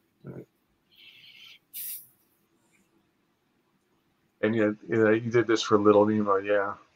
Yeah. I was thinking about making some large prints of this for sale. I don't know. And it's like an homage to my dad. And my dog had just died. Scout became Scout Isle. That's beautiful. Now Peter's got a question about World War I. The second part, Morocco, is the next one. But I'll do a shout out on this. You know, the background of this is that's what you've seen ghosted through is all Jeff Stackhouse. Okay. Had given me a original printed Little Nemo for my birthday one year in Brooklyn. And so I pulled it out of the frame and scanned it, the back of it, high res, and ghosted it through like it was a real Little Nemo, you know. Very cool. I was wondering about that, so I'm glad it looked like a Little Nemo print, but something wasn't quite right. Yeah. So we'll do Morocco next, but Peter, yeah, thank you. Mm-hmm. Yeah, I'm reading the feed here. The fascination with World War I was an offshoot, really, of the Vietnam stuff. But my granddad was in World War I, was a doughboy. Didn't see any action or anything, but World War I sort of followed me as a kid. It was really the first piece I learned on piano was the caissons go rolling along, and I remember trips to Colorado as a kid, and there was like this sort of Red Baron game that I would play, and building those models and stuff as a kid at all. And then my English teacher had told me that she was the model for Howard Chandler, not Chandler Christie, Montgomery Flagg's I Wish I Were a Man, the Navy poster. And so this weird World War I current was always sort of floating around. It was kind of weird, but and then one of my the first artists I ever met was Phyllis Lee, great painter in Beaumont, my hometown, and she was always convinced that I had died in the trenches or something like that and was reincarnated. Well, I told you to do regression therapy to find out whether you were Harvey Dunn. Could you bring up the Harvey Dunn image? We forgot to bring that up. Oh, I always wanted to be there when that happened. George, this is George's guy right here. And yeah, I'm a Dunn junkie. I was lucky and started filming a documentary with Stephen Budlong about Harvey Dunn and the 8 artists that went to the front in the First World War. And we got a lot in the can, and Steve had passed away. And just when we had decided to really try to finish it, and we were casting about to try and get funding. And so, yeah, we went to the Smithsonian and into the bowels of the Smithsonian. They pulled everything out. I got to hold the box that he had used in the trenches, and they had all the rolls. We filmed all that. I mean, we got, and then shot at the South Dakota Museum of a show of all that work, because they were restoring it when we were at the Smithsonian, and we filmed them working on it and stuff, and then went to the actual show and filmed there. And I interviewed 2 non-combat artists there, and the guy who wrote the original book on Dunn, Karalovich. And this is before Walt Reed's book came out, and I interviewed Walt Reed at illustration house about Harvey Dunn, and he had Richard Kelly from the Kelly collection sent over 2 large Dunn oils and Cornwell oil for us to have behind Walt when I interviewed him. And then Walt had some of the sketchbooks from the family that we could film looking through also that he carried with him through the trenches and through the front and stuff. So yeah, Dunn is like he was the main touchstone for me of World War I art. I had seen so much of it in history books, but always in black and white, these little horrible little things, you know. And Steve interviewed Cornebise, who wrote The Art of the Trenches, which I've never seen any of that material. It's in the can somewhere. I think Steve's son has all of it there. So yeah, someday it'd be cool to finish that. But George, in the glass display cases at your house, you have Pratt family members that have served going back 100 years. I mean, well, my granddad, he served. My dad was in World War II in the Navy. Didn't see any action. You know, all my friends when we were kids, you know, you figure that was what, 15, 20 years after World War II. Mm-hmm. And so all the parents, you know, they were either fighter pilots or grunts or, you know, Navy or whatever. And so we had all that gear. We used to dress up in all that gear and play guns and stuff, you know, as kids. So I was totally infatuated. You know, growing up in Texas, you know, the Audie Murphy, you know, was one of your big heroes. And of course, all the, you know, what were the, I can't think now, I'm drawing a blank, you know, Rat Patrol and what was that one? Something's, God, I can't think of it now. But a lot of these series were war related and stuff. So I was really, and my dad had books around that he was reading about World War II a lot. So I was constantly picking up these big fat tomes of, you know, The Rising Sun and by now, of course, I'm drawing a blank, of course, on the names, but great Martin Caidin and, you know, all these writers. And I was, you know, reading this stuff and just infatuated with the pictures, fascinated. And Jablonski's Air War book when we were kids, that was always checked out. We would sit and like just pore over those pages and stuff. So, yeah. Do you want to show the Wyeth in the pile? Do you want to? Quickly, and then I can talk about Morocco. Yeah. Okay. Yeah, because the Wyeth pile, yeah, there's NC. This stuff was huge to us in art school. Ken and I were, this was killing us. And we, you know, I drove my car up for my last year at Pratt, and I stopped at the Brandywine and just was blown away, you know, seeing the originals. And then I got Kent to go, and we like, we threw all our stuff. We got there late at night. It was cold. It was in November or something. Got there late at night. And we threw all the stuff in the front seats, flipped the seats down. We had 2 sleeping bags that we zipped up into one giant bag, and we got in the back in the hatchback and like drank a bunch of NyQuil and like slept in the back of the car, you know, in the parking lot.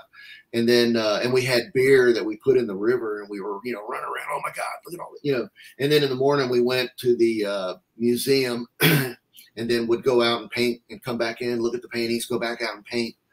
It was awesome. But Pyle was, you know, and these guys were the gods, you know. Look at that. Yeah.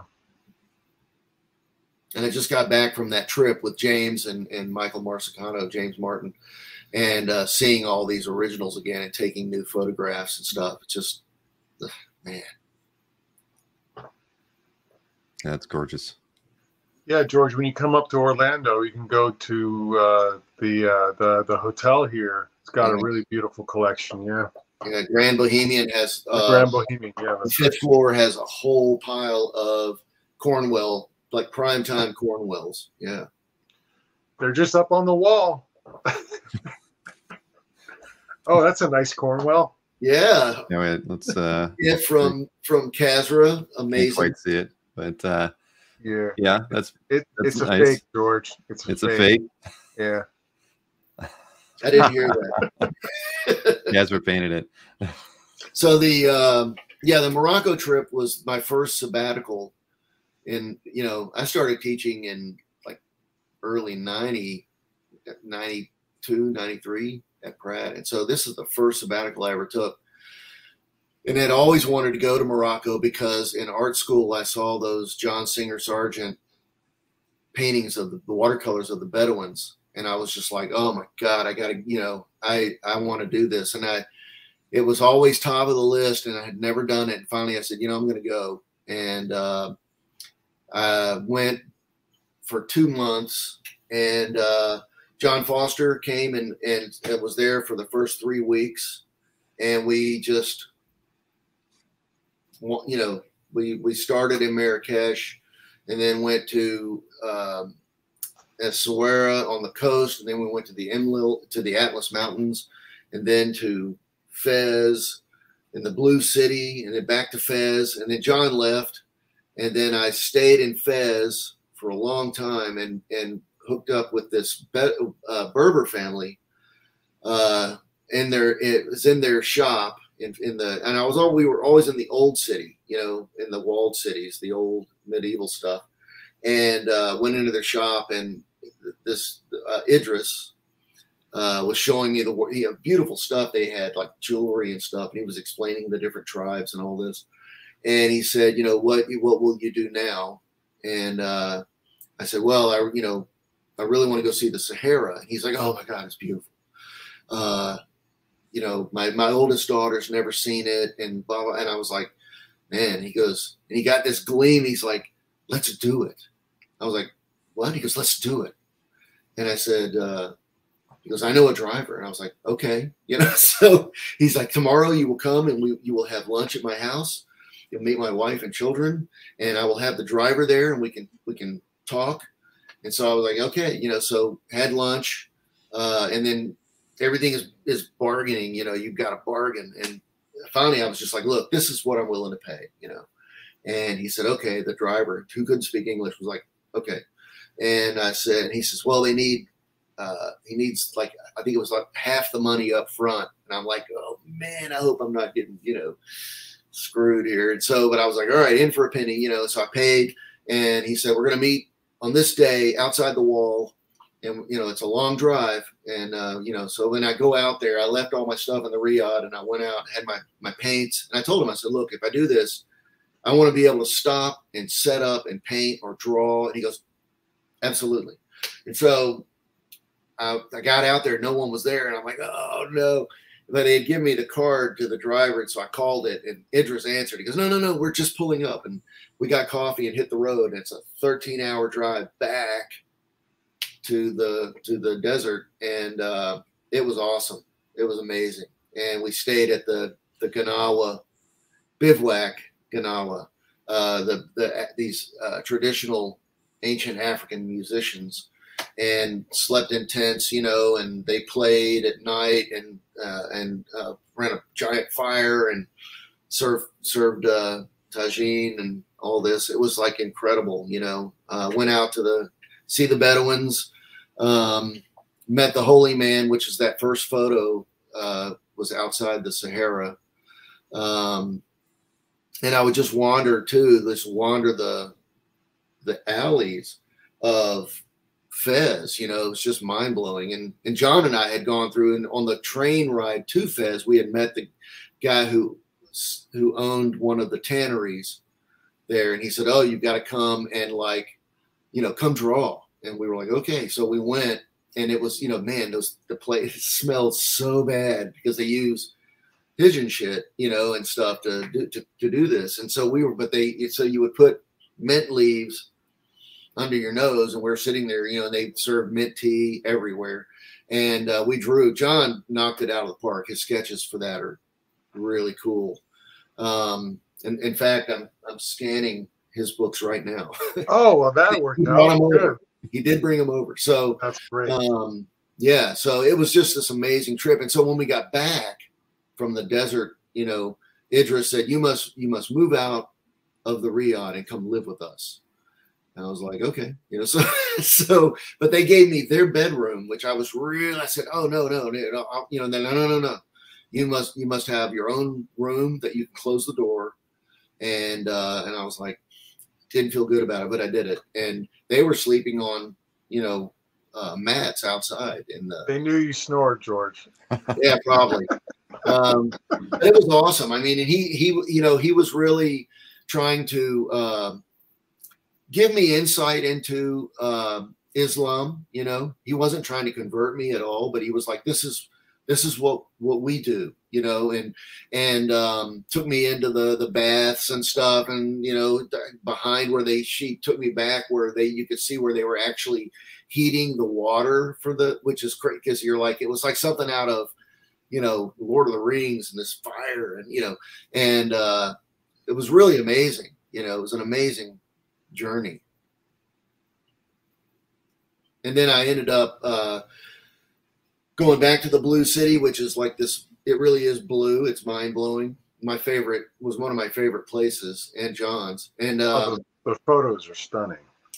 It really is an amazing place. And everybody, honestly, you know, everybody was super nice. It was such I never felt, you know, well, did I feel out of place? Yeah. Like, you know, I wasn't from Morocco, but everybody was super nice and welcoming, and it was pretty cool. You had a big burly beard while you were there. You fit in great. And there's some watercolors from did you do this when you got back, or while you were there? I was there. And it's I was Alibaba. They kept calling me Alibaba. Right. And at first, you know, John thought they were calling him that too, and he was like, I'm not Alibaba, you're all, you know. And but then it turned, it's a term of endearment, actually. And when I was living with Idris and his wife, and we're still friends on WhatsApp, and she couldn't really speak English, but she was like, Baba. It said I looked like her dad and stuff, you know. So, and it was one time, it was my daughter's birthday, and the phone rang, and it was Idris, and I said, oh, it's my daughter. He goes, oh my God. And he got on the drums and he played Aznaz, one of the Muhammad Ruishi songs for her. He sang it to her, you know. It was awesome. Beautiful. So oil paintings.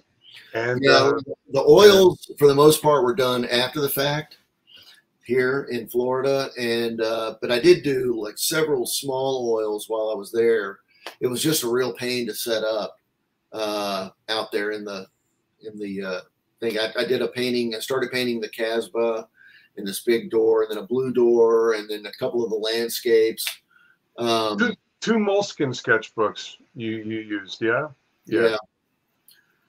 And we were going through the photos. Just tell everybody how many photos I shot started with. What now? Oh yeah. Well, I shot over 26,000 photos. See, this is what it's like working with George, Bill. There were 20. This is the first time I just walked away from them. I'm like, I'm not freaking going through 26,000. So we're putting a book together, Carnet de Voyage Morocco, with George, with John Foster. This is the first book that we want to put out, right? Mm-hmm.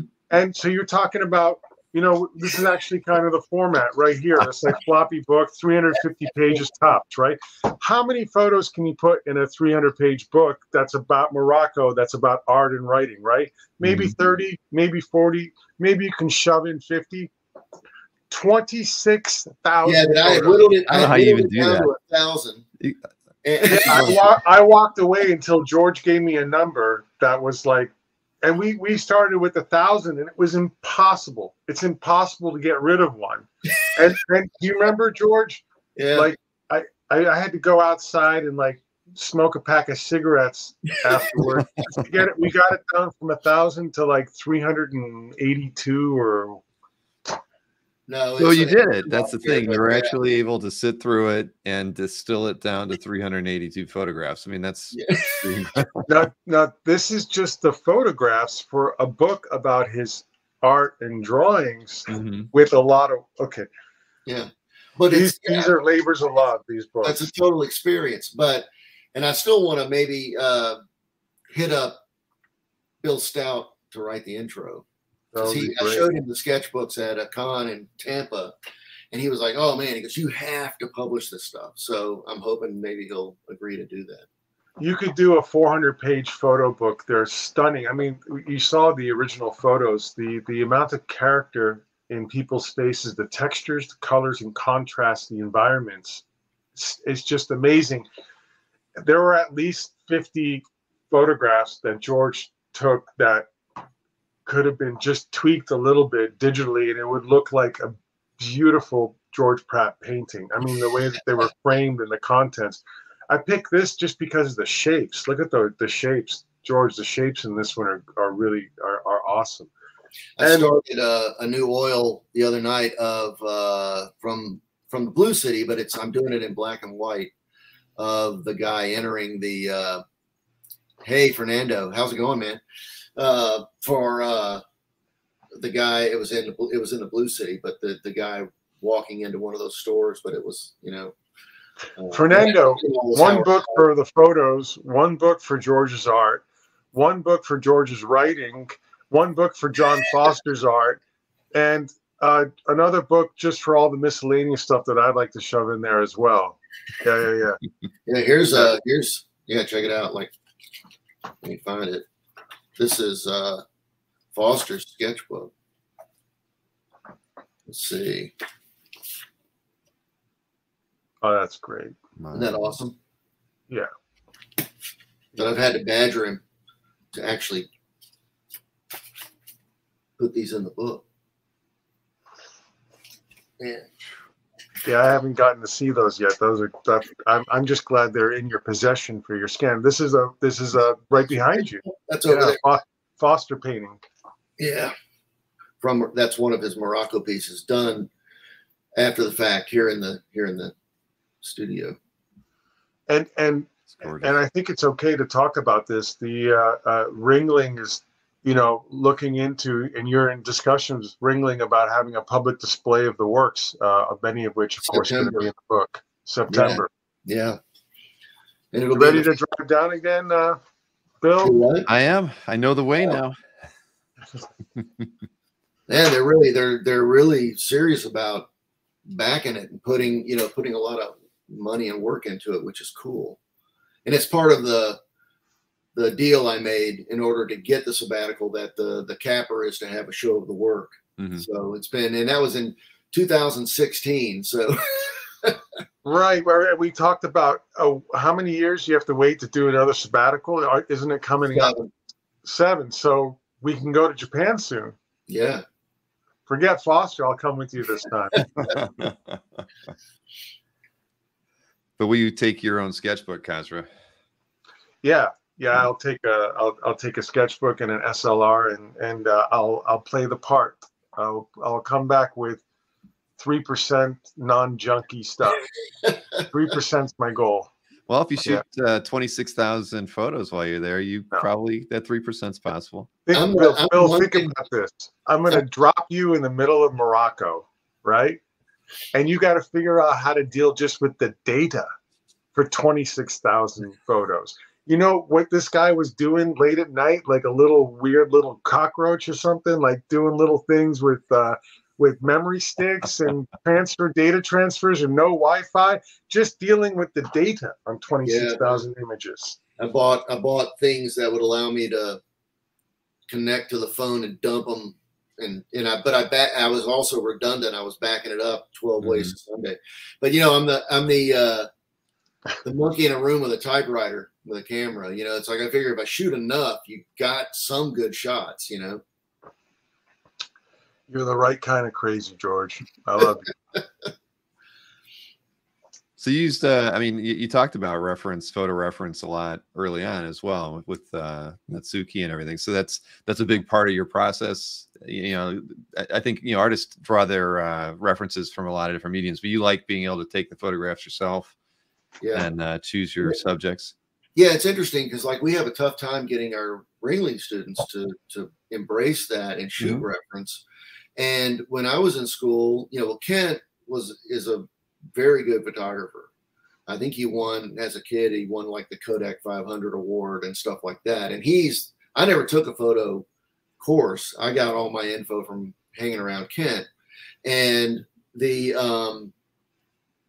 so we knew for whatever reason, we didn't have books that told us they shot reference, but it just made sense, you know? So we shot a lot of reference and worked from it. And, yeah. And so photography I come from my granddad was a photographer. His father was a professional photographer, portrait photographer, and Pratt Studios in Waxahachie, Texas. Before that, in Paris, Texas, before the fire. And then, so my granddad was a movie nut. He shot 16 millimeter in the 1910 all the way up, you know. Wow. So we got crazy footage. And then and my cousin Jay and his dad were our professional. Well, Uncle Howard was a professional photographer. My cousin Jay is a professional photographer. And so it was always a utilitarian thing for me, shooting reference. And then I took my blues trip, and that was when I made the shift to seeing it. And I always saw, I mean, I knew it was an art form because I was such a fan of so many of these great photographers. You know, mostly photojournalists were the ones that were killing me, you know, like Look and Life and all those guys. And so, but it was utilitarian until I got to the blues stuff. And then I was like seeing it more as an actual expressive voice. And then it really culminated when I went through my divorce. And was like photographing my children a lot and really wanting to hang on to that. And then later too, with the Illustration Academy and being around, like, oh, you know, first I was just grabbing shots and I was like, wait a minute, what am I doing? You know, I'm hanging out with Mark English and Gary Kelly and Chris Payne and, you know, all these people. And I'm like, I've got to start. This is an opportunity to really capture some history here, you know? So it became another vehicle for expression. You know? I love it. Yeah, I think the younger generation has they should embrace reference a little bit more. I think. I mean, my kids all want to draw, but they hopefully they're not listening. But yeah, they don't tend to like to use reference. But it is what it is today. Well, it's still there's still that argument, you know, that, you know, you shouldn't use it. It's like whatever. And it's like, you know, they've always used it, you know, Degas was using it, Delacroix. I mean, you go down the line, they all used it. And it's like the idea that it's not, I mean, it's just sort of ridiculous, you know, at this point. It's, I don't see people driving around in horse and buggies anymore, except, you know, it's like, come on, you know, so anyway. Well, this, yeah, I look at all the rest of the images from the art collection, but we're going to have to do that on another show, I think, because I think we could talk for a few hours on the pieces that are in your collection and whom you chose to collect and why. But I'm definitely looking forward to talking about that. You know, Kaiser, we never mentioned that the comic thing we talked about before the show started. Okay, we'll do that. We'll do that on the next one, right? Next one. Yeah. I'll have better stuff too. Okay. Yeah. All right. My dog's been sleeping at my feet, and she's Ella only whined a few times, George. Yeah.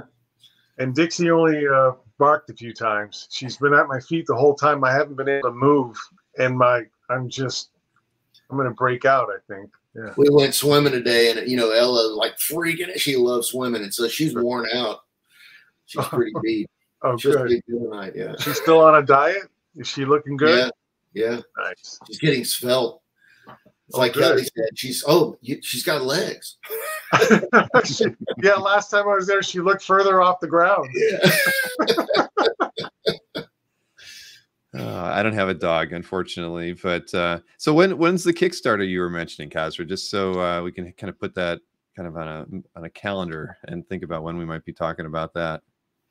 Well, we moved from the Devil's Rope anthology collection to doing the Morocco one first, and we were a couple of months ago. We were kind of like way in on it to try to get it done prior to the Ringling show, but the turnaround times for printing and doing all that was impossible. So we kind of exhaled a little bit, I think, to be fair, George, the last month or two. But let's just say by end of summer, like within a handful of months, we want to get the first book out. Yeah. Because we've got the Devil's Rope sequential art comic book deep dive anthology, and then we're working on an art book series with George. You know, like starting with like pen and ink and drawing skills, and moving to watercolors, and then like pastels and oils, and and it'll be a long-term series with instructional component, historical, biographical, what it was like in 78, 82, 84, New York, art, illustration, changing the business, along with technique, along with a ton of art and photography. But then we've got, George and I went to Auschwitz together. And how many photos did you shoot there, George? And we didn't just go to Auschwitz. We were all over. We went in Germany, remember? And yeah. Exactly. And we had a private tour of Auschwitz. Yeah. We have a Holocaust book that we're working on. And then the stuff that George has done for the Blues, the See You in Hell Blind Boy book. So the first domino, we're kind of afraid of the first domino, I think, because and a tremendous amount of work, certainly, George, not just creating it, but getting it to the point where I don't roll my eyes and go kill myself and not want to interact with it, because George has lived an artist's life and is slightly crushed by the weight of an enormous amount of produced materials. And it's not just one medium. He's a phenomenal writer. I've read it. I love it. And a lot of it hasn't seen print. And I think I would love for one or two George Pratt books to come out every year for the next 5 to 7 years, something close to that. Yeah. That's exciting. A lot of work, but I think it sounds like it'd be well worth it. I'd love to see it. Well, it'll be thanks to Kazra. Because the work has all just been sitting here. Originally, DC was going to do the Blues book, but then they wanted to, they want to own everything and copy everything. And I was like, yeah, no, forget it. And in the Holocaust book with Gabor Barabas's writings. And all that, and it's just been, and that stuff is mostly from the 90s. Monotypes, etchings, wood, lino cuts, oils. So yeah, there's a lot of stuff, and then I've been part of some projects too that were amazing projects, but were never published. The Black Light project about the genocide in Africa. And with Daniel Zezulj and God, the names now, Stefano. Nick Klein was part of that, right? Huh? Was Nick Klein part of that? Nick Klein, Stefano Ricci. Right. I was the American. Daniel was the Croatian. He was Croatian. There were French, German, Belgian. It was this whole. And Benjamin Flau, awesome. And everybody was doing just amazing work, and they couldn't find a publisher for it. And we even had they flew the priest in from Liberia who witnessed all this stuff, and every day he would tell it, he would, bear witness, and we were all just kind of cranking. And we did, it was in, God, now I can't remember where we were in Germany, but we had a big press junket kind of thing and all that, but they've not been able to get a publisher, and it did win some humanitarian awards. Is my understanding, but the work never came out. You know. Mm-hmm. So I'd love for that to actually see fruition also. Yeah, well, we start with Morocco, and we do it soon. We're working with we're talking to a sort of a European partner for printing and distribution, and then we'll go from there. Yeah, cool. It's exciting. So we should have you on sometime in the summer. It seems like, see if we can get you back on. Yeah, maybe in August, and talk about your art collection. I mean, I'm okay. Yeah, but I've got a few months now to look at the images myself. But yeah, that's it's spectacular. But this was fun, George. It really was. I appreciate it. Thank you. I've admired your work for a long time, and I was excited to try. Kazra, I didn't have to really do anything today. I just got to press next on the slide. I didn't have to do much either. And when we do the art collection stuff, it'll be a little bit. It'll be both of us just yelling at him, or you yelling at him, because right. again, I'm going to say this again. Those pieces were selected after about 2 hours of going through George's art collection. Itoya's drawers. Oh yeah, I've got this. Oh yeah, I've got this. It's crazy. It's crazy. Artists have the best collections. Well, yeah, because it's so fortunate to be around all these. Sienkiewicz, Mignola, Kent and I, we all started at the same time, really. And I remember with the first day that we met Mignola and all, he's like, "Oh, we got to swap," and Jay, we got to swap, all that stuff. And it's, so being in the business and being around these people was really fortunate, because we could do swaps or get things really cheaply at the time. And, the thing is, though, it's never been the idea of worth was never, I used to convince mom and dad to keep the comics because they were going to be worth a lot of money, but I really didn't care about that. It was just something to say, because I've never sold my comic collection. And the same with the original art. It's going to be more of probably a thing for my kids, but yeah, incredibly fortunate to. I talked to Georgie and Mary. They don't care. So Georgie gets it. Georgie understands.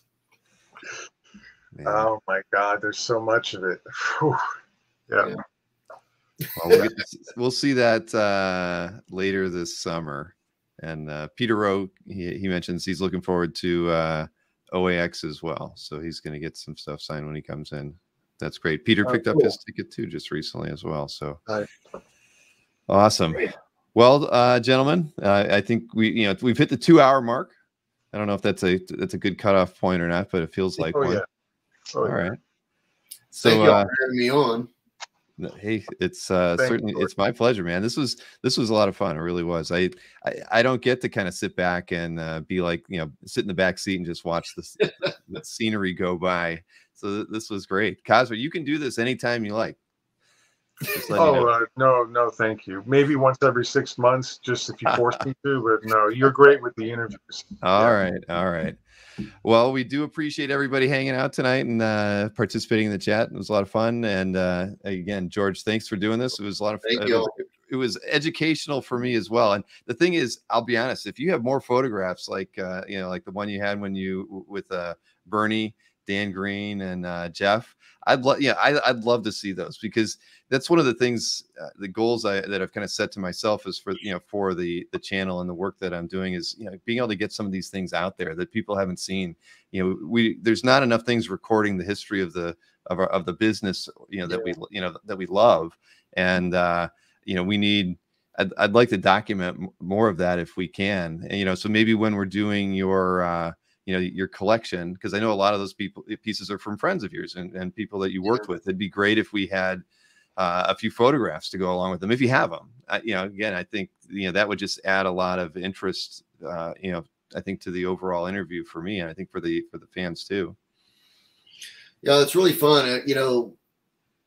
For the collectors out there, it's and I think everybody gets it. It's like this.